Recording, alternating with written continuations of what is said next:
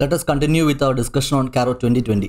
അപ്പോൾ തൊട്ട് മുന്നത്തെ വീഡിയോ സെഗ്മെൻറ്റിൽ നമ്മൾ ആർക്കൊക്കെ ആയിരിക്കും ഈ CARO 2020 ആപ്ലിക്കബിൾ എന്ന് പഠിച്ചു. അതുമായിട്ട് ആ ആപ്ലിക്കബിലിറ്റിയായിട്ട് ബന്ധപ്പെട്ടിട്ടുള്ള പല അഡ്ജസ്റ്റ്മെൻറ്റ്സ് നമ്മൾ ഡിസ്കസ് ചെയ്തിട്ടുണ്ട്. Now in this video segment, from this video segment onwards, അടുത്ത ഒരു 3-4 സെഗ്മെൻറ്റ്സിലൂടെ നമ്മൾ ഓരോ ക്ലോസ് ആയിട്ട് ഡീറ്റെയിൽ ആയിട്ട് പഠിക്കാൻ വേണ്ടി പോവാണ്.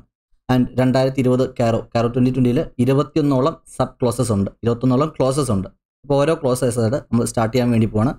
Starting with our clause 1, which is property, plant and equipments and intangible assets. Property, plant, equipments and intangible assets. പണ്ട് CARO 2016 ഇതിൻ്റെ പേര് ഫിക്സഡ് അസറ്റ്സ് എന്നായിരുന്നു. ആ ഫിക്സഡ് അസറ്റ്സ് എന്നുള്ള പേര് മാറ്റിയിട്ട് പുതിയ പേര് property, plant, equipments and intangible assets. നമ്മുടെ അക്കൗണ്ടിങ് സ്റ്റാൻഡേർഡ് 10, പണ്ട് അക്കൗണ്ടിങ് സ്റ്റാൻഡേർഡ് 10ൻ്റെയും പേര് ഫിക്സഡ് അസറ്റ്സ് എന്നായിരുന്നു. പിന്നെ റിവിഷൻ വന്നിട്ട് പുതുതായിട്ടാണ് ഇപ്പോൾ നമ്മൾ പഠിക്കുന്ന അക്കൗണ്ടിങ് സ്റ്റാൻഡേർഡ് 10ൻ്റെ പേരെന്താണ് പ്രോപ്പർട്ടി, പ്ലാന്റ് ആൻഡ് എക്യുപ്മെൻറ്റ്സ്. അപ്പോൾ ഇത്തരം അക്കൗണ്ടിങ് സ്റ്റാൻഡേർഡ്സിൽ വന്നിട്ടുള്ള ചേഞ്ചസ് എല്ലാം കണക്കിലാക്കി കൊണ്ടുവന്നിട്ടുള്ള കാലാനുസൃതമായിട്ടുള്ള ചേഞ്ചാണ് ഈ പറയുന്ന നമ്മളുടെ ഈ CAROയിലും വന്നിട്ടുള്ള മാറ്റങ്ങൾ. Okay, so first close is property, plant, equipments and intangible assets. പേരിൽ മാത്രമല്ല മാറ്റം, അതിൻ്റെ അകത്തുള്ള കണ്ടൻസിലും കുറച്ചൊക്കെ അഡീഷൻസ് വരുത്തിയിട്ടുണ്ട്. അപ്പോൾ നമുക്ക് എന്തായാലും ഫ്രഷ് ആയിട്ട് ഇത് പഠിച്ചു പോകാം. CARO 2020 first close regarding property, plant, equipments and നമ്മളുടെ ഇൻടാഞ്ചിബിൾ അസറ്റ്സ്. എന്താണ് ഇൻടാഞ്ചിബിൾ അസറ്റ്സ് എന്ന് വെച്ച് കഴിഞ്ഞാൽ? ഇൻടാഞ്ചിബിൾ അസറ്റ്സ് കഴിഞ്ഞാൽ നമുക്ക് തൊടാൻ പറ്റാത്ത, കാണാൻ പറ്റാത്ത ഇൻടാഞ്ചിബിൾ ആയിട്ടുള്ള അസറ്റ്സ്, ഗുഡ് വില്ല്, brand, licensing, patent, copyright. Okay, so ഇത്തരം ഇൻടാഞ്ചിബിൾ അസറ്റ്സിനെ പറ്റിയിട്ടും property, plant, equipments, land, building, plant and machinery, furniture, fixtures, ഇത്തരം ഫിക്സഡ് അസറ്റ്സിനെ, ടാഞ്ചിബിൾ അസറ്റ്സിനെ പറ്റിയിട്ടൊക്കെയുള്ള ചെക്കിംഗ് ആണ് നടത്താൻ വേണ്ടി പോകുന്നത്. നമുക്ക് ഈ ക്ലോസ് 1ൻ്റെ അകത്ത് സ്ക്രീനിൽ കാണാൻ പറ്റും 5 സബ് ക്ലോസസ് ഉണ്ട്. ക്ലോസ് 1ൻ്റെ അകത്ത് തന്നെ 5 സബ് ക്ലോസസ് ഉണ്ട്. അതിൽ ആക്ച്വലി ഇപ്പോൾ 2016 CARO ആയിട്ട് കമ്പയർ ചെയ്യുകയാണെങ്കിൽ ആദ്യത്തെ 3 പണ്ടും ഉണ്ടായിരുന്നു, പുതുതായിട്ട് വന്നിട്ടുള്ള 2 കൂടി ഉണ്ട്. സോ ബേസിക്കലി നമുക്ക് 5 പഠിക്കാനുണ്ട്. റെക്കോർഡ്സ് കീപ്പിങ്ങിനെ പറ്റിയിട്ട്, ഈ പറയുന്ന ഇൻടാഞ്ചിബിൾ അസറ്റ്സിനെ പറ്റിയിട്ടും പ്രോപ്പർട്ടി, പ്ലാന്റ് ആൻഡ് എക്യുപ്മെൻറ്റ്സിനെ പറ്റിയിട്ടുള്ള റെക്കോർഡ് കീപ്പിംഗ് ആസ്പെക്റ്റും, പിന്നെ അതിൻ്റെ എല്ലാം physical verification, title Leeds, revaluation, then ബിനാമി പ്രോപ്പർട്ടി അല്ലെങ്കിൽ ബേനാമി പ്രോപ്പർട്ടി എന്ന് പറയുന്ന ഒരു സബ് ക്ലോസും കൂടി വന്നിട്ടുണ്ട്. അപ്പോൾ എന്തൊക്കെയാണ് ഓരോ ക്ലോസിൻ്റെയും ഉദ്ദേശം എന്താണ്, എന്തൊക്കെയാണ് ഒരു ആസ് എൻ ഓഡിറ്റർ നിങ്ങളുടെ ഡ്യൂട്ടി എന്താണ്, CARO 2020 പറയുന്ന ഈ റിപ്പോർട്ടിംഗ് റിക്വയർമെൻറ്റ് എന്താണ് ഇൻ പാരഗ്രാഫ് 3 എന്ന് നമുക്ക് നോക്കാം. Let us start with the first item, which is records. Records. ഇവിടെ 143 സബ്സെക്ഷൻ 11 CARO റിപ്പോർട്ടിങ്ങിലത്തെ പാരഗ്രാഫ് 3 ക്ലോസ് 1 ആദ്യത്തെ സബ് ക്ലോസ് ആവശ്യപ്പെടുന്നു. ഈ കമ്പനി, നമ്മൾ ഓഡിറ്റ് ചെയ്യുന്ന ഈ കമ്പനി, ക്ലയൻറ്റ് കമ്പനി, അവരുടെ പ്ലാന്റ് ആൻഡ് മെഷീനറിനെ സംബന്ധിച്ചിട്ടും അവരുടെ ഇൻടാഞ്ചിബിൾ അസറ്റ്സിനെ സംബന്ധിച്ചും കൃത്യമായിട്ട് റെക്കോർഡ് കീപ്പ് ചെയ്തിട്ടുണ്ടോ എന്ന് റിപ്പോർട്ട് ചെയ്യണം auditor. The requirement is whether the company is maintaining proper records showing full particulars including the quantitative details and situation of PPE. So ആദ്യം property, plant, എക്യുപ്മെൻറ്റ്സിനെ പറ്റിയിട്ട്, ഈ tangible അസറ്റ്സിനെ പറ്റിയിട്ട് പറയുന്നു. ടാഞ്ചിബിൾ ആയിട്ടുള്ള കാര്യങ്ങളെ പറ്റിയിട്ടാണ് ആദ്യം പറയുന്നത്. അതിനുശേഷം ഇൻടാഞ്ചിബിൾ അസറ്റ്സിനെ പറ്റിയിട്ടുള്ള പോയിന്റ് ഉണ്ട്. Whether the company is maintaining proper record showing full particulars of intangible asset. So first close ഇത്രയേ ഉള്ളൂ, റെക്കോർഡ്സ് കീപ്പ് ചെയ്തിട്ടുണ്ടോ. ആൻഡ് ഇവിടെ കൃത്യമായിട്ട് വീണ്ടും മനസ്സിലാക്കണം, നമ്മൾ എല്ലാ തവണയും അന്നും ഇന്നും എപ്പോഴും പറയുന്ന പോലെ ഓഡിറ്ററിന്റെ responsibility is not towards the preparation of the financial statement. Auditor is coming to examine, verify all these things. ആരുടെ റെസ്പോൺസിബിലിറ്റിയാണ് ബുക്സ് ഓഫ് അക്കൗണ്ട്സും റെക്കോർഡ്സും രജിസ്റ്റേഴ്സും എല്ലാം മെയിൻറ്റെയിൻ ചെയ്യുക എന്നുള്ളത്? ആരുടെ റെസ്പോൺസിബിലിറ്റിയാണ്? മാനേജ്മെന്റിന്റെ. അപ്പോൾ CARO 2020 ഫസ്റ്റ് ക്ലോസിൽ പറയുന്നു, അവരുടെ ഈ പറയുന്ന ക്ലയന്റ് കമ്പനി അവരുടെ പ്രോപ്പർട്ടി, പ്ലാന്റ് ആൻഡ് എക്യുപ്മെന്റ്സിനെ സംബന്ധിച്ചും ഇൻടാഞ്ചിബിൾ അസറ്റ്സിനെ സംബന്ധിച്ചും പ്രോപ്പർ ആയിട്ടുള്ള രജിസ്റ്റേഴ്സും റെക്കോർഡ്സും ഡോക്യുമെന്റ്സും കീപ്പ് ചെയ്യുന്നുണ്ടോ എന്ന് ഓഡിറ്റർ ചെക്ക് ചെയ്യണം. Check whether the company is maintaining proper records. Check whether the company is maintaining proper records. So property, plant and എക്യുപ്മെന്റ്സിനെ സംബന്ധിച്ചിട്ടും intangible അസറ്റ്സിനെ സംബന്ധിച്ചും company അവരുടെ responsibility ആയിട്ടുള്ള record keeping പ്രോപ്പറായിട്ട് ചെയ്തിട്ടുണ്ടോ എന്ന് ചെക്ക് ചെയ്യലാണ് നമ്മളുടെ ഇവിടുത്തെ ഡ്യൂട്ടി. ഓഡിറ്റിന്റെ ഡ്യൂട്ടി റെക്കോർഡ് കീപ്പ് ചെയ്യലല്ല, മാനേജ്മെന്റിന്റെ ഡ്യൂട്ടിയാണ് റെക്കോർഡ് കീപ്പ് ചെയ്യൽ. മാനേജ്മെന്റ് അവരുടെ ഡ്യൂട്ടി ആയിട്ടുള്ള റെക്കോർഡ് കീപ്പിംഗ് ചെയ്തിട്ടുണ്ടോ എന്ന് ചെക്ക് ചെയ്യലാണ് നമ്മൾ ഈ ഓഡിറ്ററിന്റെ duty. 143 subsection 11 paragraph 3 close 1 sub close 1 requirement ആണ് പറയുന്നത്. ഓക്കെ ആണോ? ഇനി അതിലത്തെ വാക്കുകളൊന്ന് ശ്രദ്ധിച്ചേ. Whether the company is maintaining proper records showing full particulars including quantitative details and situation of PP എന്ന് ചോദിക്കുക. ക്വാണ്ടിറ്റേറ്റീവ് ഡീറ്റെയിൽസ് വെച്ചാൽ എത്ര അസറ്റ്സ് ഉണ്ട്, അതിൻ്റെ അമൗണ്ട് എത്ര, വാല്യൂ എത്ര, അതെല്ലാം കൃത്യമായിട്ട് റെക്കോർഡിൽ കീപ്പ് ചെയ്തിട്ടുണ്ടോ. സിറ്റുവേഷൻ എന്ന് പറഞ്ഞാൽ ഉദ്ദേശിക്കുന്നത് ലൊക്കേഷൻ. ഓക്കെ, എവിടെയൊക്കെയാണ് ഈ ബിൽഡിങ്സും എവിടെയൊക്കെയാണ് ഈ ഫാക്ടറികളും എവിടെയൊക്കെയാണ് ഈ മെഷീനറീസ് എല്ലാം സിറ്റുവേറ്റ് ചെയ്തിട്ടുള്ളത്, ലൊക്കേഷനാണ് ഉദ്ദേശിക്കുന്നത്. ഓക്കെ, സോ റെക്കോർഡ്സിൽ കൃത്യമായിട്ട് കീപ്പ് ചെയ്തിട്ടുണ്ട്, റെക്കോർഡ്സ് കൃത്യമായിട്ട് കീപ്പ് ചെയ്യുന്നുണ്ടോ. അതേപോലെ റെക്കോർഡ്സിൽ വളരെ കൃത്യമായിട്ട് കമ്പനി അവർക്ക് എത്രമാത്രം ടാഞ്ചിബിൾ അസറ്റ്സ് ഉണ്ട്, അതിൻ്റെ എമൗണ്ട്, ക്വാണ്ടിറ്റേറ്റീവ് ഡീറ്റെയിൽസും അതേപോലെ അതിൻ്റെ ലൊക്കേഷനും സ്പെസിഫൈ ചെയ്തിട്ടുണ്ടോ എന്ന് നമ്മൾ ഇൻസ്പെക്ട് ചെയ്യാം.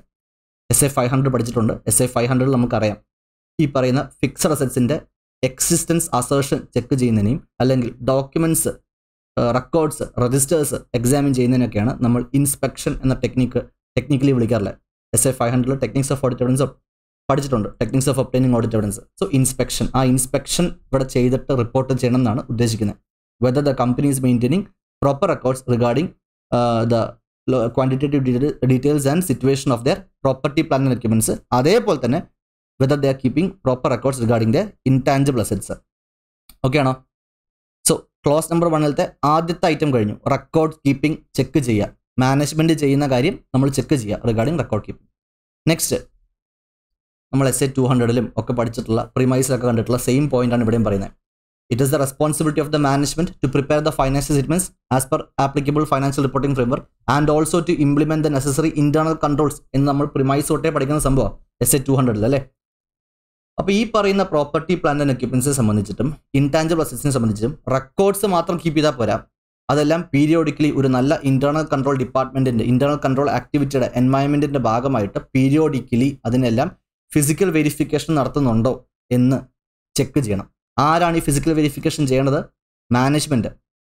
C auditor also as A part of obtaining audit evidence inspection, observation ഒക്കെ ചെയ്യുന്നുണ്ട്. നമ്മളും ഫിസിക്കൽ വെരിഫിക്കേഷൻ സ്റ്റോക്ക് കൗണ്ടിങ്ങും നമ്മൾ ചെയ്യും. SA-501 നമ്മൾ കണ്ടിട്ടുണ്ട്. ബട്ട് അതിനെ പറ്റിയിട്ടല്ല ഇവിടെ പരാമർശിക്കുന്നത്. ഇവിടെ 143 സബ്സെക്ഷൻ 11 ഓഡിറ്ററിന്റെ ഡ്യൂട്ടി എന്ന് പറയുന്നത് ക്ലയന്റിന്റെ ഫിക്സഡ് അസറ്റ്സിനെ പോയിട്ട് property plan equipments physical verify ചെയ്യണം എന്നല്ല പറയുന്നത്. മാനേജ്മെന്റിനാണല്ലോ primary responsibility for doing all these things. അവരത് ചെയ്തിട്ടുണ്ടോ എന്ന് ചെക്ക് ചെയ്യാം. ഓക്കെ. ആൻഡ് ഒബ്വിയസ്ലി ഇൻടാഞ്ചിബിൾ അസറ്റ്സിനെ നമുക്ക് ഫിസിക്കലി വെരിഫൈ ചെയ്യാൻ പറ്റത്തില്ല. ഈ ഫിസിക്കൽ വെരിഫിക്കേഷൻ ഉദ്ദേശിക്കുന്നത് അപ്പോൾ എന്തിനെ പറ്റിയിട്ടായിരിക്കും? ഈ property plan equipments. Property plan and എക്യുപ്മെന്റ്സും ഇൻടാഞ്ചിബിൾസിനെ പറ്റിയിട്ടുള്ള കോമൺ ആയിട്ടുള്ള കാര്യങ്ങളാണ് ഈ ക്ലോസ് 1 പറയുന്നത്.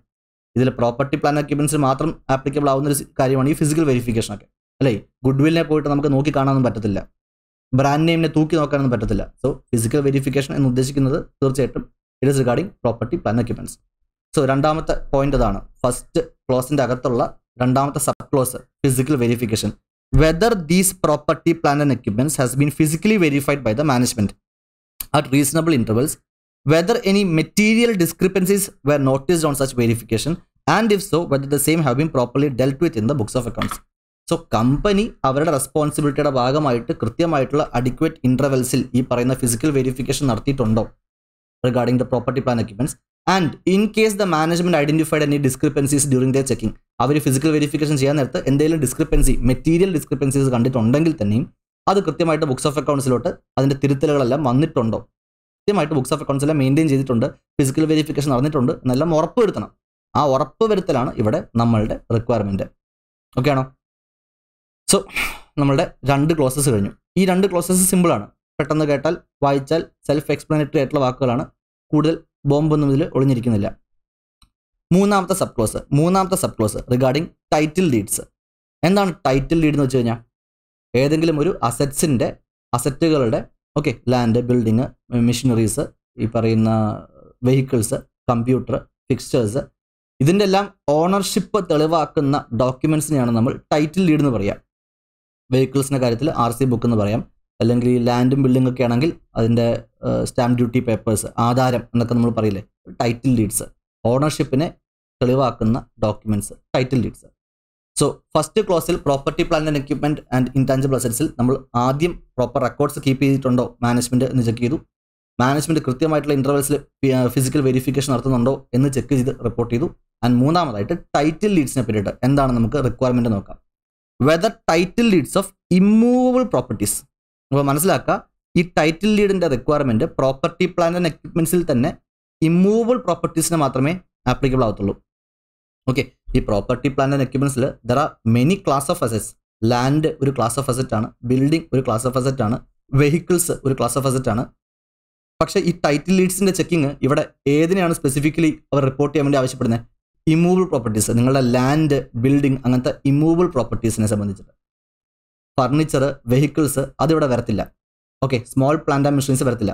Heavy plant and machinery which is established in the factory, ഈ വല്ല മൈനിങ് ആക്ടിവിറ്റീസിന്റെ ഭാഗമായിട്ടോ അല്ലെങ്കിൽ റിഫൈനറീസിലോ കൊണ്ട് എസ്റ്റാബ്ലിഷ് ചെയ്തിട്ടുള്ള ഹെവി മെഷീനറീസ്, അത് ഇമ്മൂവബിൾ പ്രോപ്പർട്ടി ആയിട്ട് നമുക്ക് കണക്കാക്കാം. അപ്പോൾ ഇത്തരം immovable properties, land, building മുതലായിട്ടുള്ള immovable പ്രോപ്പർട്ടികളുടെ title Leeds check ചെയ്യാം. Whether title Leeds of the immovable property, ആദ്യം ഒരു വട്ടം വായിക്കാം. Whether title Leeds of the immovable property is disclosed in the financial statements. Okay, whether title deeds of the immovable properties which are disclosed in the financial statements are actually held in the name of the company. If not, provide the details in the format below. അതാണ് requirement. Okay, അപ്പോൾ നമ്മളുടെ കമ്പനിയുടെ balance ഷീറ്റിൽ asset സൈഡിൽ tangible assets എന്ന കൂട്ടത്തിൽ ഈ land, building മുതലായ ഇമ്മൂവബിൾ പ്രോപ്പർട്ടീസ് ഉണ്ടെങ്കിൽ അതിൻ്റെ ടൈറ്റിൽ ലീഡ്സ് ഓഡിറ്റർ ചെക്ക് ചെയ്യണം. ഓക്കെ, ഈ ടൈറ്റിൽ ലീഡ്സ് ചെക്ക് ചെയ്തിട്ട് എന്തിനാണ് ടൈറ്റിൽ ലീഡ്സ് ചെക്ക് ചെയ്യുന്നത്? നമുക്കറിയാം, ഈ കമ്പനി ഓഡിറ്റൊക്കെ പഠിക്കുന്നതിന് മുമ്പേ നമുക്കറിയാം ഇതെല്ലാം ഓഡിറ്റർ ചെക്ക് ചെയ്യുന്ന കാര്യമാണ്. നമുക്ക് റൈറ്റ്സ് ആൻഡ് ഒബ്ലിഗേഷൻസ് എന്നുള്ള അസേർഷൻ ചെക്ക് ചെയ്യണമെങ്കിൽ ഇത്തരം ടൈറ്റിൽ ലീഡ്സ് നോക്കണം. This is something anyways an auditor will do. പക്ഷേ ഈ ടൈറ്റിൽ ലീഡ്സ് നോക്കിയിട്ട് ചെക്ക് വെദർ ഈ പറയുന്ന നമ്മുടെ കമ്പനി യൂസ് ചെയ്യുന്ന ലാൻഡും ബിൽഡിങ്ങും കമ്പനിയുടെ പേരിൽ തന്നെയാണ് എന്ന് ഉറപ്പ് വരുത്തുക. ഇനി കമ്പനിയുടെ പേരിലല്ലാത്ത സിറ്റുവേഷൻസ് ഉണ്ടാവാം. കണ്ടോ, other than properties where the company is the lessee and the lease agreements R duly executed in favour of the lessee. അതായത് കമ്പനി ഇപ്പോൾ ഏതെങ്കിലും ഒരു ബിൽഡിംഗ് ലീസിനെടുത്തു, പാട്ടത്തിനെടുത്തു. ലീസിനെടുക്കുമ്പോൾ തീർച്ചയായിട്ടും നമ്മുടെ കമ്പനി ലെസ്സിയാണ്. ആരുടെയാണ് ശരിക്കും, who is the legal owner of that particular asset? ലീസിനെ വാങ്ങിച്ചിട്ടുള്ള അസറ്റിന്റെ യഥാർത്ഥ owner ആരാണ്? ലെസ്സറാണ്. That may be some other person. അപ്പോൾ അതർ ദാൻ ലീസ് ട്രാൻസാക്ഷൻസിൽ ഒഴികെ ബാക്കിയുള്ള സിറ്റുവേഷൻസിലെല്ലാം ഇമ്മൂവബിൾ പ്രോപ്പർട്ടിയുടെ ടൈറ്റിൽ ലീഡ്സിൽ നമ്മുടെ കമ്പനി തന്നെയാണോ ശരിക്കും ഓണറായിട്ട് നിൽക്കുന്നത് എന്ന് ചെക്ക് ചെയ്യുക. ഇനി കമ്പനിയുടെ പേരിലല്ലാത്ത എന്തെങ്കിലും ഇമ്മൂവബിൾ പ്രോപ്പർട്ടീസ് അവിടെ ബാലൻസ് ഷീറ്റിൽ ഡിസ്ക്ലോസ്ഡ് ആയിട്ടുണ്ടെങ്കിൽ അതിൻ്റെ ഡീറ്റെയിൽസ് ആണ് ഇവിടെ റിപ്പോർട്ട് ചെയ്യേണ്ടത്. സോ കൃത്യമായിട്ട് എന്താണ് 143 സബ്സെക്ഷൻ 11ത്തെ റിപ്പോർട്ടിംഗ് റിക്വയർമെൻറ്റ്? ഇവിടെ ഇമ്മൂവബിൾ പ്രോപ്പർട്ടീസ് ഉണ്ടോ എന്ന് ചെക്ക് ചെയ്യലല്ല, ഇമ്മൂവബിൾ പ്രോപ്പർട്ടീസും ടൈറ്റിൽ ലീഡ്സ് ഉണ്ടോ എന്ന് check ചെയ്യലുമല്ല, immovable പ്രോപ്പർട്ടിയിലത്തെ other than lease contract, lease വഴി എടുക്കാത്ത അതർ ദാൻ ലീസ് ആയിട്ടുള്ള ഇമ്മൂവബിൾ പ്രോപ്പർട്ടീസിൻ്റെ ടൈറ്റിൽ ലീഡിൻ്റെ അകത്ത് കമ്പനിയുടെ പേരിലല്ലാതെ വേറെ ഏതെങ്കിലും ഓണേഴ്സ് ഉണ്ടെങ്കിൽ അത്തരം അസറ്റ്സിനെ, അത്തരം ഇമ്മൂവബിൾ പ്രോപ്പർട്ടീസിനെ റിപ്പോർട്ട് ചെയ്യണം എന്നാണ് നമ്മളുടെ 143 subsection 11 paragraph 3 close 1 sub close 3. Okay ആണോ? സബ് ക്ലോസ് വരെ നിങ്ങൾ coat ചെയ്തിട്ടില്ലെങ്കിലും at least close വരെയെങ്കിലും under section 140 paragraph 3 of 143 subsection 11 കാരോ reporting under close 1 എന്ന് പറഞ്ഞിട്ട് ടൈറ്റിൽ ലീഡ്സിനെ പറ്റിയിട്ടുള്ള പോയിന്റ് ചോദിച്ചാൽ ഇതാണ് എഴുതേണ്ടത്. മിക്കവാറും regarding fixed assets, regarding property plan documents, what are the reporting responsibilities, അങ്ങനെ ആയിരിക്കും എക്സാമിൽ ചോദിക്കുന്നത്. അണ്ടർസ്റ്റാൻഡ്? നിങ്ങൾക്ക് ഈ കാരോയിൽ നിന്ന് ക്വസ്റ്റ്യൻസ് വരാൻ പോകുന്നത് ഇങ്ങനെയൊക്കെ ആയിരിക്കും. ഏതെങ്കിലും ഒരു 5 ക്ലോസിനെ പറ്റി എഴുത്, അങ്ങനെ പറയത്തില്ല, സ്പെസിഫിക് ആയിട്ട് പറയും. ഒന്നുകിൽ ചിലപ്പോൾ ക്ലോസ് 10 എന്താണ്, ക്ലോസ് 6 എന്താണ്, what is reporting requirement close 6 എന്ന് വേണമെങ്കിൽ ചോദിക്കാം. അല്ലെങ്കിൽ പിന്നെ നോർമലി ചോദിക്കാൻ ചാൻസ് ഉള്ളത് കുറച്ചും കൂടി ഡയറക്റ്റ് ആയിട്ട് അവർ what are the reporting requirements under the latest കാരോ 2020 regarding property plan documents, regarding loans and advances, regarding fraud reporting, അങ്ങനെ ഓരോ ക്ലോസ് ആയിട്ട് സ്പെസിഫിക് ആയിട്ട് ഈ 21 ഏതെങ്കിലും ഒന്ന് പറയും. സോ ഈ പലപ്പോഴും കുട്ടികൾ ചോദിക്കുന്ന ഡൗട്ട്സ് ആണ്, ക്ലോസസിനെല്ലാം ഓർഡർ അതേപോലെ കാണാതെ പഠിക്കണമെന്ന്. നമുക്ക് right all the കാരോ requirements in the ascending order എന്നൊന്നും ഡിസെൻഡിങ് ഓർഡറിൽ പറ അങ്ങനെയൊന്നും ചോദിക്കത്തില്ല.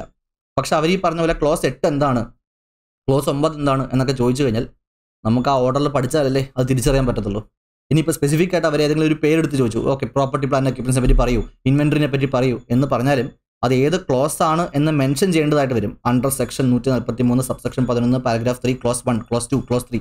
അപ്പോൾ ഡെഫിനറ്റ്ലി ഇത് ക്ലോസ് വെച്ച് പഠിക്കേണ്ട ഒരു സാധനം തന്നെയാണ്. നിങ്ങൾക്ക് ചൂസ് ചെയ്ത് പഠിക്കാൻ പറ്റില്ല. ഏതെങ്കിലും 21 ക്ലോസ് ഉണ്ട്, ഏതെങ്കിലും ഒരു 10 പഠിച്ചിട്ട് പോകാം, അങ്ങനെ തീരുമാനിക്കരുത്, ഡിസാസ്ട്രസ് ആവാം. കാരണം 21 ക്ലോസിൽ ഏത് ക്ലോസ് വേണമെങ്കിലും ചോദിക്കാം. അപ്പോൾ ക്ലോസ് വിത്ത് ദ നമ്പർ കൃത്യമായിട്ട് പഠിച്ചു വെക്കേണ്ടത് ഇവിടുത്തെ ഒരു അത്യാവശ്യമായിട്ടുള്ള കാര്യമാണ്. ഓക്കെ, എന്തായാലും നമുക്ക് തിരിച്ചു വരാം. സോ ഈ ഫസ്റ്റ് ക്ലോസേ ആയിട്ടുള്ളൂ. നമ്മൾ first close property plan and എക്യുപ്മെന്റ്സിനെ പറ്റിയിട്ട്, മൂന്നാമതായിട്ട് ടൈറ്റിൽ ലീഡ്സിൻ്റെ കാര്യം ഞാൻ പറഞ്ഞല്ലോ. Immovable properties which is there other than in the name of the company ഉണ്ടെങ്കിൽ റിപ്പോർട്ട് ചെയ്യുക. അപ്പോൾ എന്താണ് റിപ്പോർട്ട് ചെയ്യേണ്ടത്? ഈ ഒരു ഫോർമാറ്റിൽ ഓഡിറ്റർ റിപ്പോർട്ട് ചെയ്യും. ഡിസ്ക്രിപ്ഷൻ, ഗ്രോസ് വാല്യൂ, ആരുടെ പേരിലാണ് ഹെൽഡ് ചെയ്തേക്കുന്നത്. For example let us say godown ഉണ്ടെന്ന് വിചാരിക്കുക. ഒരു ഗോഡൗൺ ഓഡിറ്റർ കണ്ടു, ബാലൻസ് ഷീറ്റിൽ ഒരു ഗോഡൗൺ ഉണ്ട്, അതിൻ്റെ വാല്യൂ വന്നിട്ട് 20 lakhs ആണ്, 20 ലക്ഷം രൂപയുടെ ക്യാരിയിങ് വാല്യൂ ഉള്ള ഒരു ഗോഡൗൺ ഉണ്ട്. It is held in the name of mister X എന്നുള്ള ഒരാളുടെ പേരിലാണ് അത് ടൈറ്റിൽ ലീഡ്സ് കണ്ടപ്പോൾ. കമ്പനിയുടെ പേരിലല്ല, ഏതോ ഒരു എക്സിൻ്റെ പേരിലാണ്. ആ എക്സ് പ്രൊമോട്ടറോ ഡയറക്ടറോ അല്ലെങ്കിൽ അയാളുടെ റിലേറ്റീവ് എംപ്ലോയി ആണോ? യെസ് ആണെങ്കിൽ യെസ് പറയുക, നോ ആണെങ്കിൽ നോ പറയുക. എൻ്റെ എക്സും വൈ ഒക്കെ ഒരേപോലെ ഉണ്ട്, mister X. Okay, whether he is A promoter, director or the relative ആണെങ്കിൽ ആണെന്ന് പറയുക, അല്ലെങ്കിൽ അല്ലെന്ന് പറയുക. ഇനി എത്ര നാളായിട്ട് കീപ്പ് ചെയ്യുന്നുണ്ട്? 18 months ആയിട്ട് ഇത് കീപ്പ് ചെയ്യുന്നു, അല്ലെങ്കിൽ 4 വർഷമായിട്ട് കീപ്പ് ചെയ്യുന്നു, എന്താണ് അതിൻ്റെ പീരീഡ് അമൗണ്ട് ചെയ്യുക. ആൻഡ് എന്തുകൊണ്ടാണ് ഇത് നമ്മളുടെ പേരിലല്ലാത്തത് എന്നും കൂടി നമ്മൾ റെക്കോർഡ് ചെയ്യുക. എന്ത് ബിസിനസ് റീസൺ കാരണമാണ് ഈ ഒരു പർട്ടിക്കുലർ അസറ്റ് കമ്പനിയുടെ പേരിലല്ലാതെ വേറൊരാളുടെ പേരിൽ നിൽക്കുന്നത്? എന്തെങ്കിലും റീസൺസ് ഉണ്ടെങ്കിൽ ആ റീസൺസും ചോദിച്ച് എൻക്വയറി ചെയ്തിട്ട് റിപ്പോർട്ട് ചെയ്യുക. So this is the reporting requirement under കാരോ close 1. 3 കഴിഞ്ഞു. ഇനി 4ാമത്തെ ഈ കാരോ 2020 പുതുതായിട്ട് വന്നിട്ടുള്ള കാര്യങ്ങളാണ് റീവാലുവേഷൻ. നമുക്കറിയാം ഈ ബിസിനസ്സുകാരെല്ലാം, കമ്പനികളും പാർട്ട്ണർഷിപ്പുകളും എല്ലാ ബിസിനസ്സുകാരും പലപ്പോഴായിട്ട് അവരുടെ ഫിക്സഡ് അസറ്റ്സിനെയും ഈവൻ ഇൻടാഞ്ചിബിൾ അസറ്റ്സിനെയും റീവാല്യൂ ചെയ്യാറുണ്ട്. നിങ്ങൾ അക്കൗണ്ട്സിലൊക്കെ പഠിക്കുന്നതാണ് അപ്വേർഡ് റീവാലുവേഷൻ, ഡൗൺവേർഡ് റീവാലുവേഷൻ. അപ്പോൾ ഇത്തരം റീവാലുവേഷൻ ഓഡിറ്റർ അല്ല ചെയ്യേണ്ടത്, മാനേജ്മെൻറ്റാണ് ചെയ്യുക. മാനേജ്മെൻറ്റ് ചെയ്തിട്ടുണ്ടോ എന്ന് നമ്മൾ റിപ്പോർട്ട് ചെയ്യുക, അല്ലെങ്കിൽ ചെയ്തിട്ടുണ്ടെങ്കിൽ അതിനെ പറ്റിയിട്ട് റിപ്പോർട്ട് ചെയ്യുക. അതായിരിക്കും നമ്മളുടെ കാരോയിലത്തെ ഓഡിറ്ററിൻ്റെ duty. Whether the company revalued it's property plan and equipments or intangible assets or both. അപ്പോൾ ഇവിടെ രണ്ടും വരുന്നുണ്ട്, property plan and equipments, intangible assets, അങ്ങനത്തെ വകഭേദമില്ല. രണ്ടിനും ഈ പോയിന്റ് ആപ്ലിക്കബിൾ ആണ്. കമ്പനി അവരുടെ പ്രോപ്പർട്ടി പ്ലാൻ എക്യുപ്മെന്റ്സിനെയോ അല്ലെങ്കിൽ ഇൻടാഞ്ചിബിൾ അസറ്റ്സിനെയോ, ഗുഡ് വിൽ, പേറ്റന്റ്, ഈ സംഭവങ്ങളെയൊക്കെ ഇൻടാഞ്ചിബിൾ അസറ്റ്സിനെയൊക്കെ റീവാല്യൂ ചെയ്തിട്ടുണ്ടോ? ഉണ്ടെങ്കിൽ is it based on the valuation by A registered value, ഒരു രജിസ്റ്റേർഡ് വാല്യുവേഷൻ പ്രകാരമാണോ ഈ റീവാല്യുവേഷൻ നടന്നിട്ടുള്ളത്? And specify the amount of change, എത്രമാത്രം റീവാല്യുവേഷൻ ആണ് സംഭവിച്ചിട്ടുള്ളത്? ഇതാണ് നമ്മൾ റിപ്പോർട്ട് ചെയ്യാൻ വേണ്ടി പോകുന്നത്. V R starting the auditors duty. Okay, എങ്ങനെ റീവാല്യൂ ചെയ്യണം, എപ്പോൾ റീവാല്യൂ ചെയ്യണം, അതെല്ലാം മാനേജ്മെന്റ് തീരുമാനിച്ചോട്ടെ. അങ്ങനെ ചെയ്തിട്ടുണ്ടെങ്കിൽ നമ്മളുടെ ഡ്യൂട്ടി, ഓഡിറ്ററിന്റെ ഡ്യൂട്ടിയാണ് പഠിക്കുന്നത്. Whether the company, auditor check ചെയ്യുക, പ്രോപ്പർട്ടി പ്ലാൻ എക്യുപ്മെന്റ്സിനോ ഇൻടാഞ്ചിബിൾ അസറ്റ്സിനോ ഈ പറഞ്ഞ പോലെ റീവാല്യുവേഷൻ വന്നിട്ടുണ്ടോ? ഉണ്ടെങ്കിൽ അത് രജിസ്റ്റേർഡ് വാല്യുവേഷൻ പ്രകാരമാണോ? ആൻഡ് ആണെന്നുണ്ടെങ്കിൽ റിപ്പോർട്ട് ചെയ്യുക. പക്ഷെ റിപ്പോർട്ട് ചെയ്യുമ്പോഴും എല്ലാ റീവാല്യുവേഷനും നമ്മൾ റിപ്പോർട്ട് ചെയ്യത്തില്ല. We will make a report under CARO regarding the revaluation only if condition എന്താണ് മനസ്സിലാക്കുക. ഈ പറയുന്ന അപ്വേർഡ് റീവാലുവേഷനോ അല്ലെങ്കിൽ ഡൗൺവേർഡ് റീവാലുവേഷനോ ഏത് ക്ലാസ് ഓഫ് അസറ്റ്സിലാണോ സംഭവിച്ചിട്ടുള്ളത്, ആ ക്ലാസ് ഓഫ് അസറ്റ്സിന്റെ നെറ്റ് ക്യാരിയിങ് വാല്യൂവിന്റെ 10% ഈ റീവാലുവേഷൻ അല്ലെങ്കിൽ ഡീവാലുവേഷൻ എങ്കിൽ അത്തരം റീവാലുവേഷൻസിനെയാണ് നമ്മളിവിടെ റിപ്പോർട്ട് ചെയ്യുന്നത്. ഓക്കെ ആണോ? ഞാൻ പറഞ്ഞു, അതായത് ഈ പ്രോപ്പർട്ടി പ്ലാൻ ആൻഡ് എക്യുപ്മെന്റ്സ് എന്നൊക്കെ പറയുമ്പോൾ ബിൽഡിംഗ് ഒരു ക്ലാസ് ഓഫ് അസറ്റ് ആണ്, ലാൻഡ് ഒരു ക്ലാസ് ഓഫ് അസറ്റ്സ് ആണ്, വെഹിക്കിൾസ് ഒരു ക്ലാസ് ഓഫ് അസറ്റ് ആണ്. ലെറ്റ് അസ് സേ ബിൽഡിംഗ് എന്നൊരു ക്ലാസ് ഓഫ് അസറ്റ് നിങ്ങൾ എടുത്തു. ആ ബിൽഡിംഗ് എന്ന specific class of അസറ്റ്സിന്റെ value let us say ഒരു 10 lakhs ആണെന്ന് വിചാരിക്കും. 10 lakhs ആണ് ബിൽഡിങ്ങിന്റെ ക്യാരിയിങ് വാല്യൂ. ആൻഡ് അതിലൊരു അപ്വേർഡ് റീവാലുവേഷൻ സംഭവിച്ചു, എന്നിട്ട് 10 lakh 10,000 ആക്കി മാറ്റി. ഓക്കെ, 10 lakh എന്ന ക്ലാസ് ഓഫ് അസറ്റ് ബിൽഡിങ്ങിനെ റീവാല്യൂ ചെയ്തിട്ട് അപ്വേർഡ് റീവാലുവേഷൻ ചെയ്തിട്ട് 10 lakh 10,000 ആക്കി മാറ്റി, അല്ലെങ്കിൽ 10 lakh 20,000 ആക്കി മാറ്റി എന്ന് വിചാരിക്കുക. 10 lakh 20,000 ആയിട്ട് അപ്വേർഡ് റീവാലുവേഷൻ സംഭവിച്ചല്ലോ. അപ്പോൾ ഓഡിറ്റർ ചെക്ക് ചെയ്യും, റീവാലുവേഷൻ സംഭവിച്ചിട്ടുണ്ടോ? യെസ്. ഇത് രജിസ്റ്റേർഡ് വാല്യുവേഷൻ പ്രകാരമാണോ? യെസ്. ഇല്ലെങ്കിൽ നോ എങ്കിൽ നോ. യെസ് എങ്കിൽ യെസ്, നോ എങ്കിൽ no. Specify the amount of change. എത്രയാണ് ഇവിടുത്തെ ചേഞ്ച് വന്നേക്കുന്നത്? 20,000 റുപ്പീസിന്റെ അല്ലേ? 10 lakh 20,000 ആകുമ്പോൾ 20,000 റുപ്പീസിന്റെ ചേഞ്ച് വന്നിട്ടുണ്ട്. 10% ആയിട്ടില്ലല്ലോ. ലെറ്റസ് ഒരു കാര്യം ചെയ്യാം, 10 ലക്ഷത്തിന്റെ 20% എന്ന് പറയുമ്പോൾ 2 ലക്ഷം ഒബ്വിയസ്ലി. ഓക്കെ, ഒരു കാര്യം ചെയ്യാം, എക്സാമ്പിൾ ഇങ്ങനെ ആക്കാം. Listen, building. ഓക്കെ, നമ്മളുടെ ബിൽഡിംഗ് എന്ന ക്ലാസ് ഓഫ് അസറ്റിന്റെ വാല്യൂ 10 lakh ആണ്. ആ 10 lakh റീവാല്യൂ ചെയ്തിട്ടിപ്പോൾ 12 lakh ആയെന്ന് വിചാരിക്കും. സോ എത്രയാണ് amount of revaluation? 2 lakh ആണ് amount of revaluation. And how much percentage? 10 lakhന്റെ 20% revaluation ഇവിടെ സംഭവിച്ചിട്ടുണ്ട്. 10 lakh plus 20% 12 lakh ആയിട്ട് മാറിയിട്ടുണ്ട്. അപ്പോൾ ഇതുപോലെ ഇങ്ങനത്തെ റീവാലുവേഷൻസ് ആണ് നമ്മൾ റിപ്പോർട്ട് ചെയ്യുക. അതായത് class of അസറ്റിന്റെ net carrying value എത്രയാണോ അതിൻ്റെ 10% അധികം റീവാലുവേഷൻ സംഭവിച്ചിട്ടുണ്ടെങ്കിൽ ദെൻ എത്രയാണ് ആ റീവാല്യൂഡ് ആയിട്ടുള്ള എമൗണ്ട്, ഏതിനാണ് റീവാല്യൂ ചെയ്തത്, അത്തരം കാര്യങ്ങൾ ഓഡിറ്റർ റിപ്പോർട്ട് ചെയ്യണം. ഓക്കെ ആണോ? So whether the company revalued is, okay, ഞാൻ ആദ്യം 10 lakh 20,000 എഴുതിയത് നിങ്ങൾ മറക്കുക, 10 lakh 12 lakh ആക്കി മാറ്റി, അങ്ങനെ വിചാരിച്ചാൽ മതി. So whether the company revalued is property plan and equipments or intangible assets or both. If so, അത് രജിസ്റ്റർഡ് വാല്യൂറിന്റെ റിപ്പോർട്ട് പ്രകാരമാണോ? ആണെങ്കിൽ നമ്മൾ റിപ്പോർട്ട് ചെയ്യും. വെറുതെ ഒരു 10,000 രൂപ റീവാല്യൂ ചെയ്തു, 20,000 രൂപ റീവാല്യൂ ചെയ്തു, അങ്ങനെയല്ല. എമൗണ്ട് ബേസ്ഡ് ആയിട്ടല്ല, പെർസെൻറ്റേജ് ബേസ്ഡ് ആയിട്ടാണ്. ഏത് ക്ലാസ് ഓഫ് അസറ്റിനെയാണോ റീവാല്യൂ ചെയ്യുന്നത് അതിൻ്റെ carrying value, net carrying value എത്രയായിരുന്നോ ആ ക്യാരിയിങ് വാല്യൂവിൻ്റെ 10%-ലധികമാണോ അപ്വേർഡോ ഡൗൺവേർഡോ വന്നിട്ടില്ലെങ്കിൽ അത്തരം റീവാലുവേഷൻസിനെയാണ് ഓഡിറ്റർ റിപ്പോർട്ട് ചെയ്തു. സംഭവിച്ചിട്ടുണ്ട്, ഇത്ര രൂപ വെച്ചിട്ടുണ്ടെന്ന് വേണ്ടിയിട്ട് റിപ്പോർട്ട് ചെയ്യേണ്ടത്. Okay, specify the amount of that revaluation if this condition is satisfied. Now 143 subsection 11 paragraph 3 close 1ന്റെ അഞ്ചാമത്തെ last sub close. It is regarding this benami property. Benami property, ബേനാമിന്നോ ബിനാമിന്നോ എങ്ങനെ വേണേൽ വിളിച്ചോളൂ.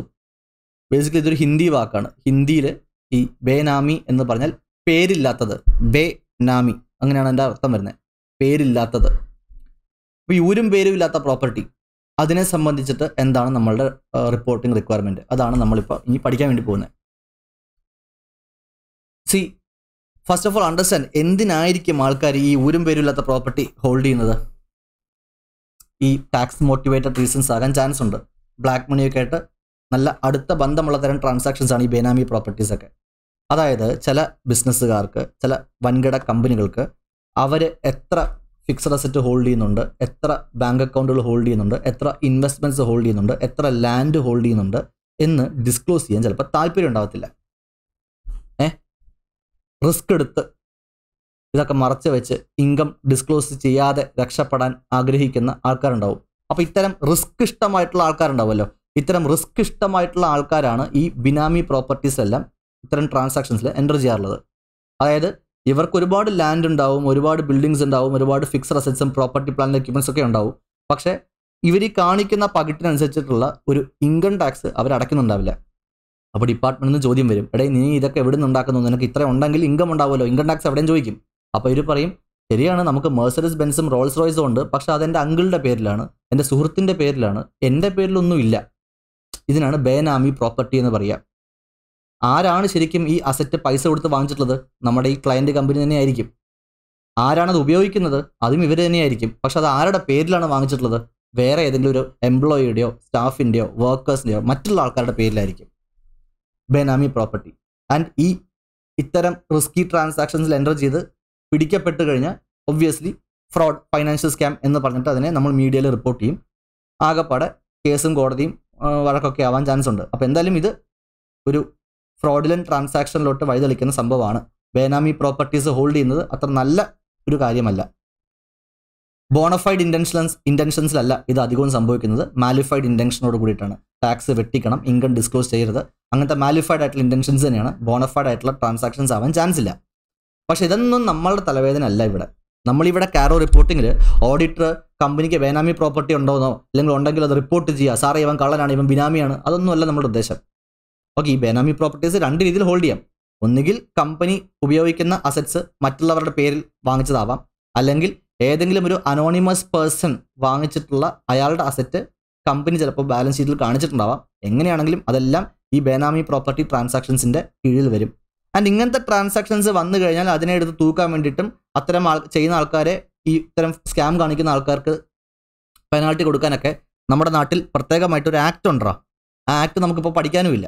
CA ഫൈനൽ ലെവലിൽ നിങ്ങൾക്ക് പഠിക്കാനുണ്ടാവും, CA ഇൻ്റർമീഡിയറ്റ് ലെവലിൽ ഇത് പഠിക്കാനില്ല. Okay, benami transactions prohibition act 1988 and the rules made there. അപ്പോൾ ഈ ബേനാമി ട്രാൻസാക്ഷൻസ് പ്രൊഹിബിഷൻസ് ആക്ട് 1988 പ്രകാരം എന്തെങ്കിലും പ്രൊസീഡിങ്സ് നടന്നിട്ടുണ്ടെങ്കിൽ നമ്മുടെ ക്ലയൻറ്റ് കമ്പനിക്കെതിരെ, അതായത് നമ്മുടെ ക്ലയൻറ്റ് കമ്പനി ഇത്തരം ഈ പറയുന്ന ബേനാമി ട്രാൻസാക്ഷൻസിൽ ഏർപ്പെട്ടു, ബേനാമി പ്രോപ്പർട്ടീസ് ഹോൾഡ് ചെയ്തു, അത് കണ്ടുപിടിക്കപ്പെട്ടു, ആൻഡ് ബേനാമി ട്രാൻസാക്ഷൻസ് ആക്ട് പ്രകാരം അവർക്കെതിരെ എന്തോ നിയമ നടപടി നടന്നിട്ടുണ്ട് എങ്കിൽ അതിൻ്റെ നടപടിക്രമങ്ങളും അതിൻ്റെ ആഫ്റ്റർ എഫക്ട്സും അതെല്ലാം കൃത്യമായിട്ട് ബാലൻസ് ഷീറ്റിൽ, ഫൈനാൻഷ്യൽ സ്റ്റേറ്റ്മെൻറ്റ്സിൽ, നോട്ട്സ് അക്കൗണ്ട്സ് എല്ലാം ആ വർഷം ഡിസ്ക്ലോസ് ചെയ്തിട്ടുണ്ടോ, അതോ ഈ പറയുന്ന ബേനാമി ട്രാൻസാക്ഷൻ ആക്ട് പ്രകാരം പെനാൾട്ടി അടിച്ചിട്ടും അതൊന്നും ആരെയും അറിയിക്കാതെ അൺഡിസ്ക്ലോസ്ഡ് ആക്കിയിട്ട് തുടർന്നും ഫൈനാൻഷ്യൽ സ്റ്റേറ്റ്മെൻറ്റ്സ് ഇതൊന്നും വെളിവാക്കാതെ അവരിറക്കുന്നുണ്ടോ എന്ന് ചെക്ക് ചെയ്യുക. Whether any proceedings have been initiated or pending against the company for holding any benami property. അപ്പോൾ ബേനാമി ട്രാൻസാക്ഷൻസ് ആക്ട് പ്രകാരം ഇവരിങ്ങനെ ഹോൾഡ് ചെയ്തിട്ട് അവർക്കെതിരെ അതിനെതിരെ പ്രൊസീഡിങ്സോ എന്തെങ്കിലും ഇനിഷ്യേറ്റഡ് ആയിട്ടുണ്ട്, അല്ലെങ്കിൽ അതിന് പെനാൽറ്റി പെൻഡിങ് ആണ്, അതിൻ്റെ കേസിൻ്റെ വിധി കേസ് നടന്നുകൊണ്ടിരിക്കുകയാണ്, അങ്ങനെയൊക്കെ ഉണ്ടെങ്കിൽ ഇത്തരം കേസിൻ്റെ പ്രൊസീഡിങ്സ് എല്ലാം, ഒരു കേസിൻ്റെ പ്രൊസീഡിങ് നടക്കുന്നു, അത് തോൽക്കാൻ ചാൻസ് ഉണ്ടെങ്കിൽ സ്വാഭാവികമായിട്ടും അക്കൗണ്ടിങ് സ്റ്റാൻഡേർഡ് 29 പ്രകാരം കണ്ടിൻജന്റ് ലയബിലിറ്റി എന്ന് പറഞ്ഞിട്ട് ഇതിനെ ഡിസ്ക്ലോസ് ചെയ്യേണ്ടതാണ്. അപ്പോൾ ഇത്തരം പ്രൊസീഡിങ്സിനെ പറ്റിയിട്ടുള്ള യാതൊരു ഡിസ്ക്ലോഷേഴ്സും ഫൈനാൻഷ്യൽ സ്റ്റേറ്റ്മെൻറ്റ്സിൽ കൊണ്ടുവന്നിട്ടില്ലെങ്കിൽ അവർ ഫ്രോഡ് കാണിക്കുകയാണ്, വീണ്ടും ഫ്രോഡ് കാണിക്കുകയാണ്. ഈ P&L അക്കൗണ്ടിലും ബാലൻസ് ഷീറ്റിലും നോട്ട്സ് ടു അക്കൗണ്ട്സിലും യഥാർത്ഥമായിട്ടുള്ള കാര്യങ്ങൾ ഡിസ്ക്ലോസ് ചെയ്യാതെ ആൾക്കാരിൽ നിന്നും വീണ്ടും പബ്ലിക്കിൽ നിന്നും വീണ്ടും പൈസ റേസ് ചെയ്യാനും ബാങ്കിൽ നിന്നും ലോൺ വാങ്ങിക്കാനൊക്കെ അവർ ശ്രമിക്കുന്നു. അപ്പോൾ ഇത്തരം കേസസ് ഓഫ് പ്രൊസീഡിങ്സ് ഉണ്ടെങ്കിൽ that has to B disclosed അല്ലേ. ഡിസ്ക്ലോസ് ചെയ്തിട്ടുണ്ടോ എന്ന് ചെക്ക് ചെയ്യലാണ് ഇവിടെ നമ്മളുടെ responsibility. 143 subsection 11 കാരോ reporting paragraph 3 close number 1 is over. 143 subsection 1 143 subsection 11 close number 1. Okay ആണോ? Property plan and equipments and intangible assets, അതിൽ 5 സബ് ക്ലോസസ് ഉണ്ട്. റെക്കോർഡ്സ് കീപ്പിംഗ്, മാനേജ്മെന്റ് കൃത്യമായിട്ട് റെക്കോർഡ് കീപ്പ് ചെയ്യുന്നുണ്ടോ regarding property plan equipments and intangible assets check ചെയ്യുക. ഇതിനെല്ലാം periodically physical verification നടത്തുന്നുണ്ടോ എന്ന് auditor check ചെയ്യുക. Title Leeds സംഭവിച്ചു. ടൈറ്റിൽ ലീഡ്സിൽ കമ്പനിയുടെ title ലീഡ്സിന്റെ point property plan and എക്യുപ്മെന്റ്സിൽ മാത്രം, അതിൽ തന്നെ ഇമൂവബിൾ പ്രോപ്പർട്ടീസിന് മാത്രമായിരുന്നു ആപ്ലിക്കബിൾ. കമ്പനിയുടെ പേരിലല്ലാതെ ഏതെങ്കിലും ഇമൂവബിൾ പ്രോപ്പർട്ടീസ് ഉണ്ടെങ്കിൽ അതിനെ റിപ്പോർട്ട് ചെയ്യുന്ന റിക്വയർമെന്റ് പഠിച്ചു. Then revaluation, class of അസറ്റ്സിന്റെ 10% revaluation upward downward ഉണ്ടെങ്കിൽ അത് റിപ്പോർട്ട് ചെയ്യുക. ആൻഡ് ഫൈനലി കമ്പനി എന്തെങ്കിലും ബിനാമി ട്രാൻസാക്ഷൻസ് എൻ്റർ ചെയ്തിട്ടുണ്ടെങ്കിൽ അത്തരം ട്രാൻസാക്ഷൻസിനെതിരെ എന്തെങ്കിലും പ്രൊസീഡിങ്സ് നടന്നിട്ടുണ്ടെങ്കിൽ അത് ഡിസ്ക്ലോസ് ആയിട്ടുണ്ടോ എന്നും ചെക്ക് ചെയ്യുക. പ്ലീസ് അണ്ടർസ്റ്റാൻഡ്, ഓഡിറ്റർ ചെയ്ത് പോയിട്ട് റിപ്പോർട്ട് ചെയ്യേണ്ട ആവശ്യമില്ല. നമ്മുടെ ഡ്യൂട്ടി ഇവിടെ അതല്ല. ഓഡിറ്ററിന് അയാളുടെ ഔട്ട് ഓഫ് ദ സ്കോപ്പ് ഒന്നും ചെയ്യേണ്ട ആവശ്യമില്ല എന്ന് നമ്മൾ ആദ്യം തൊട്ടേ പഠിക്കുന്ന കാര്യമാണ്. നമ്മുടെ ഇൻട്രൊഡക്ഷൻ തിയറിയിൽ നമ്മൾ പഠിച്ചിട്ടുള്ള കാര്യമാണ്. And auditor is not expected to do anything which false beyond the scope. ഇവിടുത്തെ നമ്മുടെ സ്കോപ്പ് എന്താണ്?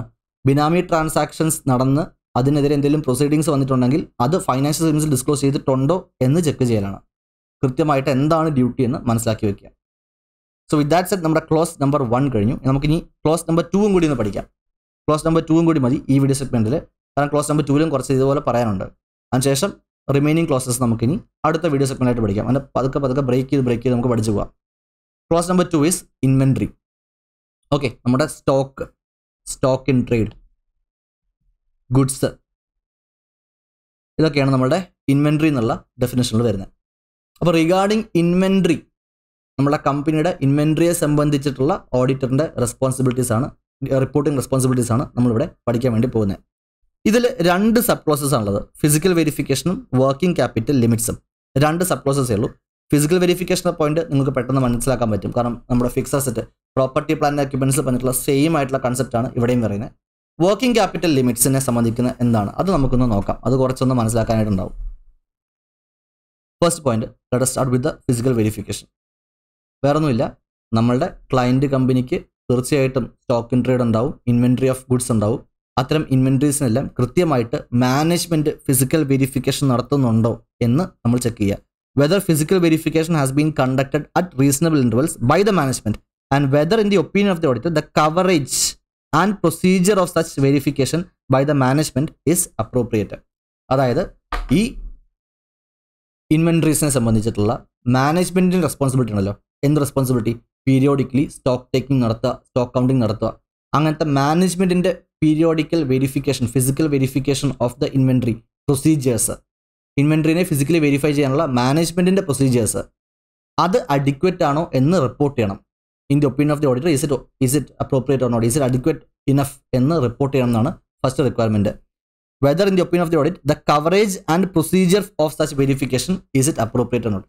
അതായത് എല്ലാ ഇൻവെൻട്രീനെയും എക്സ്റ്റെൻസീവ്ലി അവർ ഡീറ്റെയിൽ ആയിട്ട് ചെക്ക് ചെയ്യുന്നുണ്ടോ, എന്തൊക്കെ ടൈപ്പ് പ്രൊസീജിയേഴ്സ് അവർ ഉപയോഗിക്കുന്നുണ്ടോ ഈ ഇൻവെൻട്രി കൗണ്ടിങ്ങിന് വേണ്ടിയിട്ട്, എത്ര ഫ്രീക്വൻ്റ് ആയിട്ട് അവർ ചെയ്യുന്നുണ്ട്, അതെല്ലാം അഡിക്വേറ്റ് ഇനഫ് ആണോ റിപ്പോർട്ട് ചെയ്യുക. And whether any discrepancies of 10% or more in the aggregate for each class of inventory were noticed and if so whether they have been properly dealt with in the books of accounts.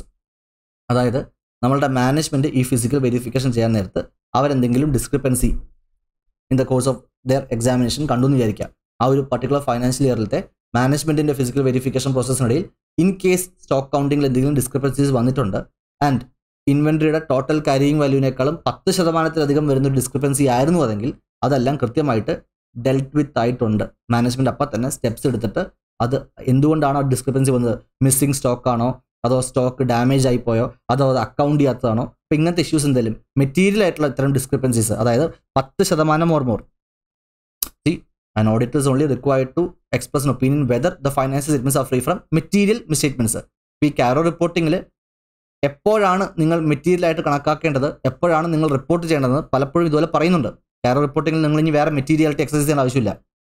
Okay, നമ്മുടെ overall materiality ലെവലും ഈ materiality നമ്മൾ ഇവിടെ mix-up ചെയ്യേണ്ട. ഇവിടെ കൃത്യമായിട്ട് കാരോ റിപ്പോർട്ടിങ്ങിൽ പറയുന്നു 10% carrying വാല്യൂവിൻ്റെ 10%-ലധികം discrepancies ഉണ്ടായിട്ടുണ്ടെങ്കിൽ മാനേജ്മെൻറ്റ് അതെല്ലാം കൃത്യമായിട്ട് അഡ്രസ്സ് ചെയ്തിട്ടുണ്ടോ, ആ സ്റ്റോക്ക് വെരിഫിക്കേഷനിൽ അല്ലെങ്കിൽ സ്റ്റോക്ക് രജിസ്റ്റേഴ്സിലൊക്കെ അത്തരം മിസ്റ്റേക്മെൻറ്റ്സ് കറക്റ്റ് ചെയ്തിട്ടുണ്ടോ എന്ന് ചെക്ക് ചെയ്യാം auditor. This is regarding your first sub close in your second close ഇൻവെൻട്രീസിനെ സംബന്ധിക്കുന്ന first sub close physical verification. Again മാനേജ്മെൻറ്റിൻ്റെ responsibilities ആണ്, അത് അവർ ചെയ്തിട്ടുണ്ടോ എന്ന് ചെക്ക് ചെയ്യുന്നു. ഓക്കെ ആണോ? നെക്സ്റ്റ് രണ്ടാമത്തെ sub close in our close 2, രണ്ടാമത്തെ ക്ലോസിൻ്റെ രണ്ടാമത്തെ sub close, it is working capital limits. ഇവിടെ ഉദ്ദേശിക്കുന്നത് നമ്മളുടെ ഈ കമ്പനികളും ബിസിനസ്സുകാരൊക്കെ ഓക്കെ ബാങ്കിൽ നിന്നും cash credit over draft facilities എടുക്കും. അത്തരം cash credit over draft facilities എടുക്കുമ്പോൾ അതുമായിട്ട് ബന്ധപ്പെട്ടിട്ടുള്ള കുറച്ച് ടെർമിനോളജീസ് ആണ് നമ്മളിവിടെ കാണാൻ വേണ്ടി പോകുന്നത്. ബാങ്ക് ഓഡിറ്റ് എന്നുള്ള ചാപ്റ്ററിൽ നമ്മൾ ഇതിനെപ്പറ്റി ഡീറ്റെയിൽ ആയിട്ട് പഠിക്കുന്നുണ്ട്. Different types of advances which is given by the ബാങ്കിൽ ഈ cash credit over draft facility covered ആണ്. ഓക്കെ, അപ്പോൾ എന്താണ് ഈ വർക്കിംഗ് ക്യാപിറ്റൽ ലോൺസ്? ഇത് ഒരു കമ്പനിക്ക് അവരുടെ ബിസിനസ് റണ്ണിങ്ങിൻ്റെ ആവശ്യത്തിന് വേണ്ടിയിട്ട് ക്യാഷ് വേണം അല്ലേ, വർക്കിംഗ് ക്യാപിറ്റൽ ആവശ്യമാണ് for the day to day expenses and operational activities. അപ്പോൾ ഇത്തരം വർക്കിംഗ് ക്യാപിറ്റൽ റിക്വയർമെൻറ്റ്സിന് വേണ്ടിയിട്ട് ബാങ്കുകളെ പോയി സമീപിക്കുമ്പോൾ അവർ കൊടുക്കുന്ന ഒരു അഡ്വാൻസ് ആണ് ഈ വർക്കിംഗ് ക്യാപിറ്റൽ ലോൺസ് അഥവാ cash credit over draft facilities. ഇത്തരം ക്യാഷ് ക്രെഡിറ്റ് ഓവർ ഡ്രാഫ്റ്റ് ഫെസിലിറ്റികളിൽ തീർച്ചയായിട്ടും ബാങ്ക് എപ്പോൾ ലോൺ കൊടുത്താലും ഒരു സെക്യൂരിറ്റി വാങ്ങിക്കുമല്ലോ. ഈ cash credit over draft ഫെസിലിറ്റികളിൽ security ആയിട്ട് ബാങ്ക് വാങ്ങിക്കുന്നത് കമ്പനിയുടെ സ്റ്റോക്കാണ്. മനസ്സിലാവുന്നുണ്ടോ? ആ ലോജിക്ക് മനസ്സിലാക്കുക, എന്നാലേ ആ പോയിന്റ് കൃത്യമായിട്ട് മനസ്സിലാവത്തുള്ളൂ. നമ്മളുടെ കമ്പനി ABC ലിമിറ്റഡ് എന്നുള്ള നമ്മളുടെ കമ്പനി എന്ത് ചെയ്യുന്നു? നമ്മളുടെ കമ്പനി ബാങ്കിൽ നിന്നും loan വാങ്ങിക്കുന്നുണ്ട്. Let us say 1 കോടിയോ 10 കോടിയോ okay 10 കോടി എന്ന് വെച്ചോ, 10 കോടിയുടെ ലോൺ വാങ്ങിക്കുന്നുണ്ട്. ഈ 10 കോടിയുടെ cash credit over draft facility avail ചെയ്തിട്ടുണ്ടെങ്കിൽ തീർച്ചയായിട്ടും ബാങ്കിന് പകരം 10 കോടിക്ക് വാല്യൂ ഉള്ള സെക്യൂരിറ്റി കൊടുക്കണ്ടേ, ഒരു ഈട് വെക്കണ്ടേ? ഈ സെക്യൂരിറ്റി മിക്കവാറും ഇത്തരം വർക്കിംഗ് ക്യാപിറ്റൽ ലോൺസിൽ എന്തായിരിക്കും? ഈ കമ്പനിയുടെ ഇൻവെൻട്രി തന്നെയായിരിക്കും.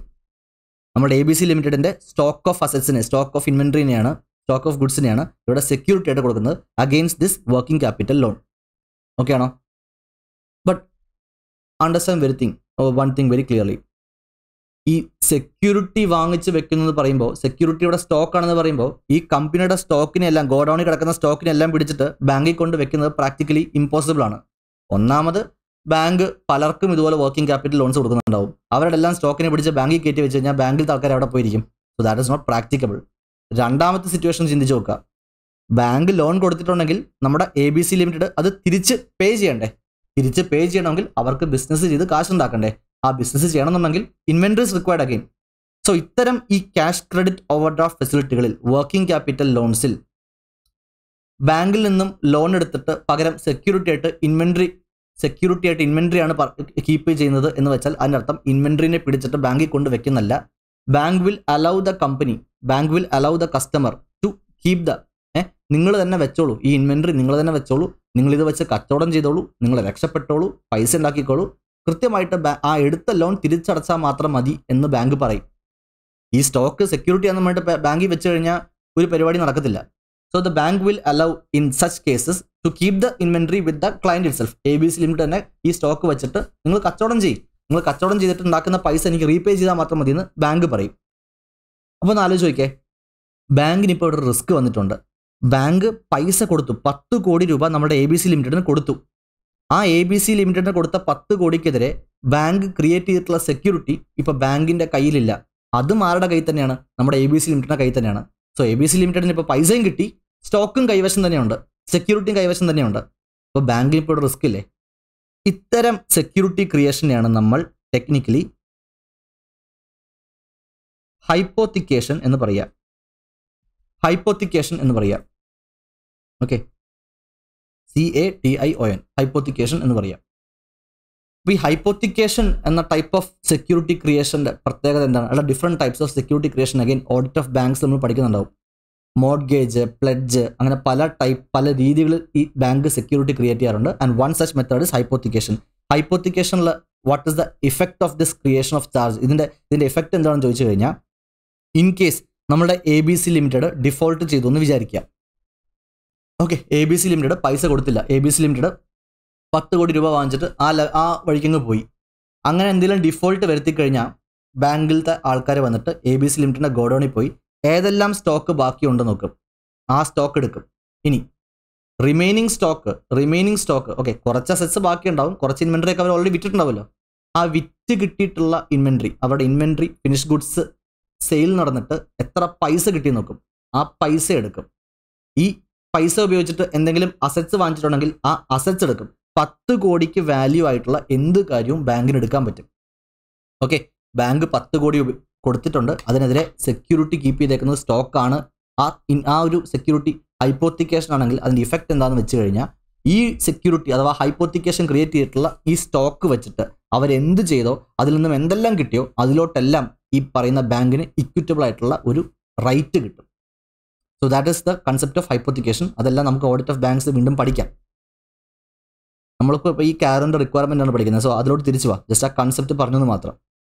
ഓക്കെ, സോ ഇവിടെ നമ്മുടെ ബാങ്ക് എന്ത് ചെയ്യുന്നുണ്ട്, ബാങ്ക് സെക്യൂരിറ്റി ലോൺ കൊടുക്കുന്നുണ്ട്, അതിനകത്ത് സെക്യൂരിറ്റി കീപ്പ് ചെയ്തു. ആ സെക്യൂരിറ്റിയുടെ പേര് ഹൈപ്പോത്തിക്കേഷൻ ആണ്. ആ കൺസെപ്റ്റ് മനസ്സിലായല്ലോ. ആൻഡ് ഓൾസോ ഈ പറയുന്ന പോലെ ബാങ്കിൻ്റെ കൈവശം ഇപ്പോൾ സെക്യൂരിറ്റി ഇല്ല. സെക്യൂരിറ്റി ആർക്ക് ഉപയോഗിക്കാൻ കൊടുത്തിരിക്കുകയാണ്, നമ്മുടെ ക്ലയൻറ്റിന് തന്നെ ഉപയോഗിക്കാൻ കൊടുത്തിരിക്കുകയാണ്. അതുകൊണ്ട് ബാങ്ക് പറയും, ഒരു കാര്യം ചെയ്യ്, നീ എല്ലാ ക്വാർട്ടറിലും നിന്റെ ലേറ്റസ്റ്റ് ആയിട്ടുള്ള സ്റ്റോക്ക് സ്റ്റേറ്റ്മെൻറ്റ്സ് എനിക്ക് സമർപ്പിക്കണം. I want to see your stock statements എന്ന് ബാങ്ക് പറയും.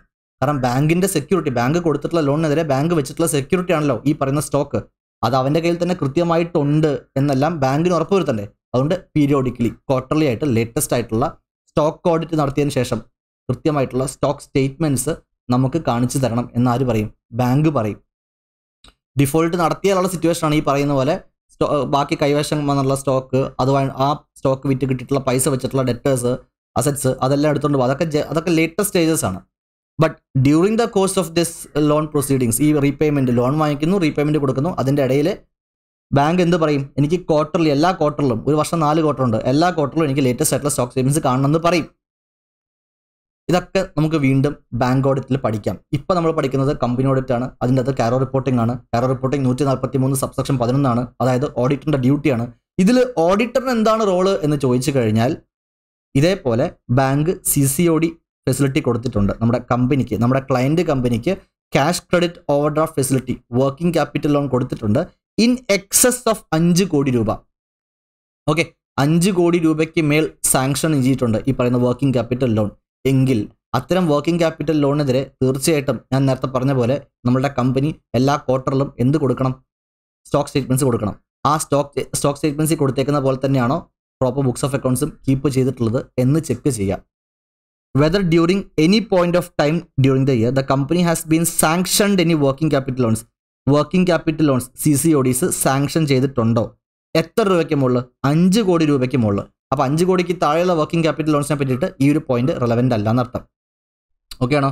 5 കോടിക്ക് മേൽ എന്തെങ്കിലും വർക്കിംഗ് ക്യാപിറ്റൽ ലോൺ സാങ്ഷൻ ചെയ്തിട്ടുണ്ട് from any bank or financial institution on the basis of security of the current assets. അതാണ് ഇവിടുത്തെ ക്രക്സ്. നമ്മുടെ ക്ലോസ് നമ്പർ 2 ഇൻവെൻട്രി ആണല്ലോ, സ്റ്റോക്ക് ഓഫ് ഗുഡ്സ് ആണല്ലോ. അത് പഠിക്കുമ്പോൾ എന്തിനാണ് ഈ വർക്കിംഗ് ക്യാപിറ്റൽ ലിമിറ്റിനെ പറ്റി നമ്മളിപ്പോൾ പറഞ്ഞതെന്ന് ചോദിച്ചു കഴിഞ്ഞാൽ, ഈ വർക്കിംഗ് ക്യാപിറ്റൽ ലോൺസ് എടുക്കുമ്പോൾ അതിനെതിരെ കൊടുക്കുന്ന സെക്യൂരിറ്റി നമ്മളുടെ ഈ സ്റ്റോക്കാണ്. അപ്പോൾ ഇത്തരം സ്റ്റോക്കുകളുടെ quarterly returns or statements has to B filed by the company with such bank or financial institution. അങ്ങനെയാണെങ്കിൽ ആ ക്വാർട്ടർലി റിട്ടേൺസിൽ പറഞ്ഞേക്കുന്ന figures they are in agreement with the books of accounts എന്ന് ഉറപ്പുവരുത്തുക. If not, give the details. That is the auditors responsibility here. മനസ്സിലാവുന്നുണ്ടോ? Doubt ചോദിക്കാൻ നിങ്ങൾ doubt തോന്നരുത്. അതായത് സാറേ ബാങ്കിന് CARO ആപ്ലിക്കബിൾ അല്ലല്ലോ, അതുകൊണ്ട് പിന്നെ ഈ പോയിന്റ് പിന്നെ എന്തിനു പഠിച്ചു? എടാ, ബാങ്കിൻ്റെ കാര്യമല്ല നമ്മൾ പറയുന്നത്. ബാങ്കിന് CARO ആപ്ലിക്കബിൾ ആവില്ല. നമ്മുടെ കമ്പനി ബാങ്ക് അല്ല, നമ്മുടെ ക്ലയൻറ്റ് ബാങ്ക് അല്ല, നമ്മുടെ ക്ലയൻറ്റ് സാധാരണ ഒരു പബ്ലിക് കമ്പനിയാണെന്ന് വിചാരിച്ചോ, അല്ലെങ്കിൽ കണ്ടീഷൻസ് മീറ്റ് ചെയ്യാത്ത ഒരു പ്രൈവറ്റ് ലിമിറ്റഡ് കമ്പനിയാണെന്ന് വിചാരിച്ചോ. അത്തരം ഒരു കമ്പനിയാണ് നിങ്ങളുടെ ക്ലയൻറ്റ്. അവർ 5 കോടിക്ക് മേളിൽ എന്തെങ്കിലും ലോൺ എടുത്തിട്ടുണ്ട് ഏതെങ്കിലും ബാങ്കിൽ നിന്നോ NBFCയിൽ നിന്നോ ആരിൽ നിന്നോ. അങ്ങനെയാണെങ്കിൽ ആ 5 കോടിക്ക് മുകളിൽ എടുത്തിട്ടുള്ള working capital ലോണിനെതിരെ stock statements quarterly file ചെയ്യണം. അപ്പോൾ ഈ ലോജിക്ക് അതാണ് ആദ്യമേ പറയാൻ കാരണം. ഓക്കെ, ഈ നമ്മൾ വരച്ച് വെച്ചേക്കുന്ന കഥയാണ് ഇവിടെ പറഞ്ഞത്. ഈ പറയുന്ന സ്റ്റോക്ക് സ്റ്റേറ്റ്മെൻറ്റ്സ് ബാങ്ക് കൃത്യമായിട്ട് കൊടുക്കുന്നുണ്ടോ, ക്ലയൻറ്റ് കൃത്യമായിട്ട് കൊടുക്കുന്നുണ്ടോ, കമ്പനി കൃത്യമായിട്ട് കൊടുക്കുന്നുണ്ടോ എന്നും സ്റ്റോക്ക് സ്റ്റേറ്റ്മെൻറ്റ്സിലത്തെ പ്രകാരം തന്നെയാണ്. They are in agreement with the books of accounts. Stock സ്റ്റേറ്റ്മെൻറ്റ്സിൽ ബാങ്കിന് കൊടുക്കുന്ന സ്റ്റോക്ക് സ്റ്റേറ്റ്മെൻറ്റ്സിലത്തെ ഫിഗേഴ്സ് തന്നെയാണ് ബുക്സ് ഓഫ് അക്കൗണ്ട്സിലുള്ളത്. അല്ലാണ്ട് ഡിഫറൻസ് ഒന്നും ഇല്ല എന്ന് ചെക്ക് ചെയ്തിട്ട് നമ്മൾ റിപ്പോർട്ട് ചെയ്യണം.